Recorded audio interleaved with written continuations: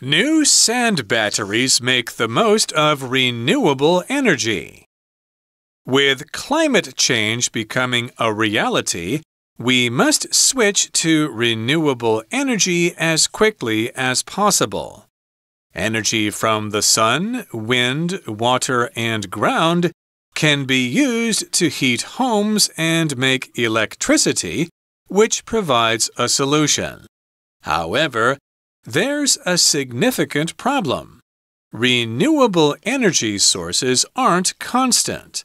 The sun isn't always shining, and the wind isn't always blowing. This means that we need a way to reserve energy to be used during times when it can't be collected. So how can we do that? The solution is simple and obvious. Big batteries. Currently, the majority of these batteries are lithium batteries.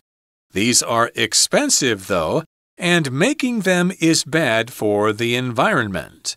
This is where the sand battery has an advantage. This new type of battery has been developed by a team of young Finnish engineers. As the name suggests, it uses sand to store excess energy from wind and the sun. This energy can then be used to power homes when there is no sunlight.